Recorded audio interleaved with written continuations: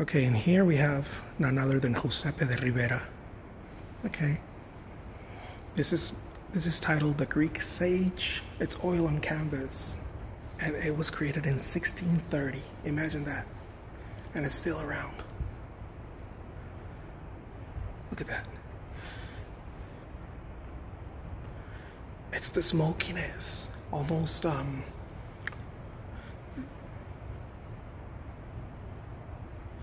almost faded, but that's the style also.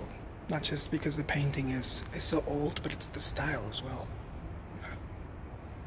The fingernail is what always gets me. How meticulously painted. Look at that. This is very much in the style of Velázquez, of course, and following the traditions of, I believe, Rembrandt.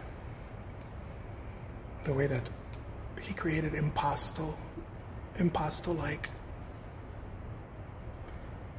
brushstrokes where there's light, where there has to be light. There's more thickness and it almost abstract, right? One thinks it's very realistic, of course, when you see it from a distance and it all comes together, but it's very abstract. If you get close to it, you realize how abstract this piece is.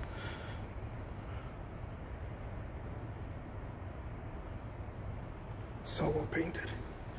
Alright guys, I hope you guys enjoy this Jusepe de Rivera here in the Museum of the University of Arizona.